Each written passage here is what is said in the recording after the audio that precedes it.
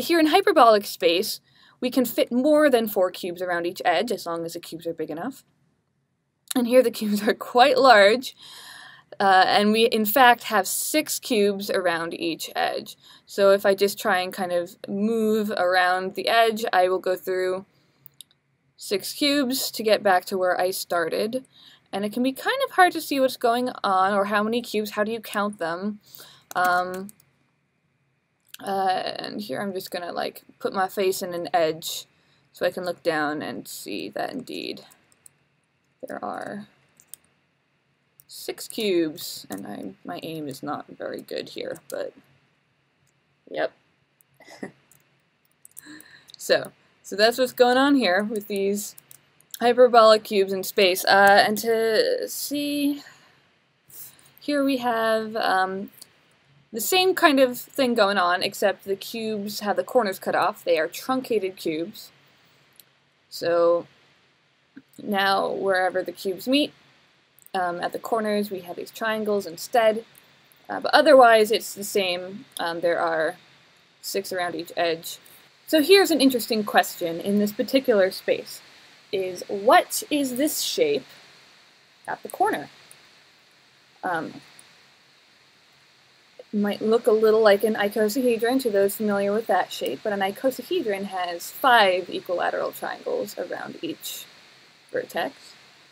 If we were in Euclidean space and we had our normal tiling of cubes, where we had 4 cubes around each edge, then we'd end up with 4 triangles meeting at each vertex, and 8 cubes around each corner means that if we truncated that, we would get an octahedron in Euclidean space.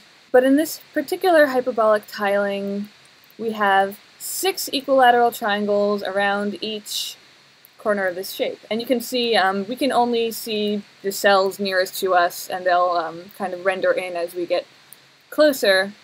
So we can't see through to the other side of this shape just because it'll only render the closest one. So the answer is that, well, we have 6 equilateral triangles around each vertex, and that shape is a Euclidean plane.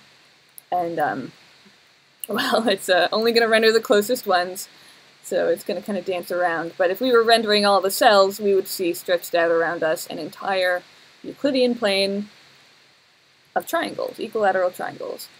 And that's just fascinating to think about, to imagine that each one of these corners here is a Euclidean plane.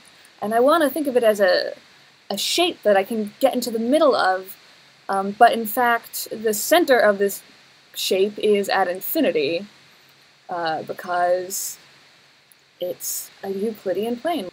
So here's a view of only those corner bits, and again we're only rendering the closest ones, and as we get closer we'll but each one of these sets of triangles is an entire infinite Euclidean plane that of course don't touch each other. And when I'm moving through this space, I always want to get around the plane. I'm trying to get around this shape. I want to go all the way around it, but of course I can't go around it. It's infinite.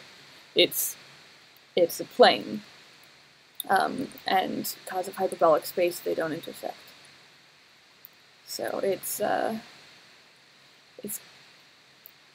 awesome to be able to create these spaces and explore them, especially in virtual reality.